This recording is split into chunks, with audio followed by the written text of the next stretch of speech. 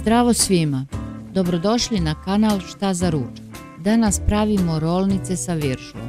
Od namirnica nam je potrebno 600 g brašna, 200 ml mleka, 100 ml vode, 150 ml ulja, 1 kašičica šećera, 1 kašičica soli, 10 g suvog kvasca, 1 jaje, 500 g viršli, 100 g kačkavalja, 1 jaje za premazivanje, susam, kim i 100 g margarina.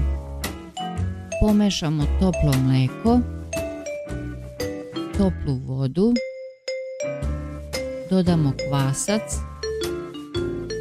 1 kašičicu šećera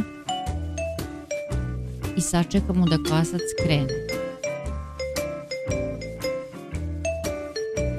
U brašno dodamo malo soli, kvasac i mleko,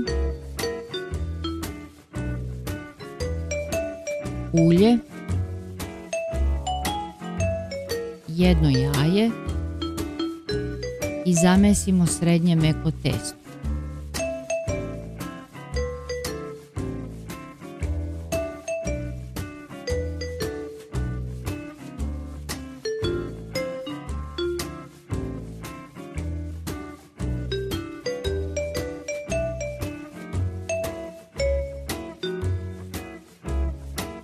Viršle isečemo na četvrtine.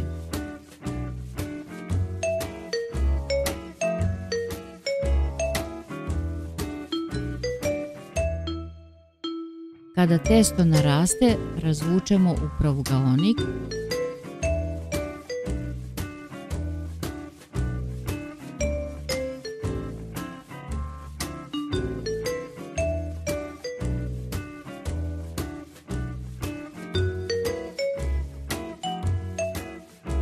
Isečemo trake debljine 2 cm.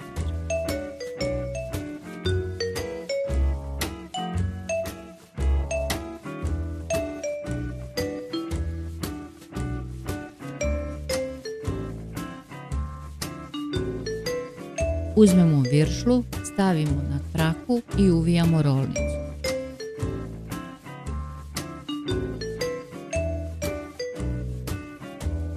U jedan deo stavimo viršlu i parče kačkavalja. Rolnice stavljamo u pleh odmazan margarinom. Odstoje još malo da narastu. Uzmemo 1 jaje i premažemo rolnice. Odozgo stavimo susam, kim i malo margarina. Pečemo na 200 stepeni oko 20 minuta. Ako vam se dopao ovaj recept, lajkujte i zapratite kanal. Prijatno!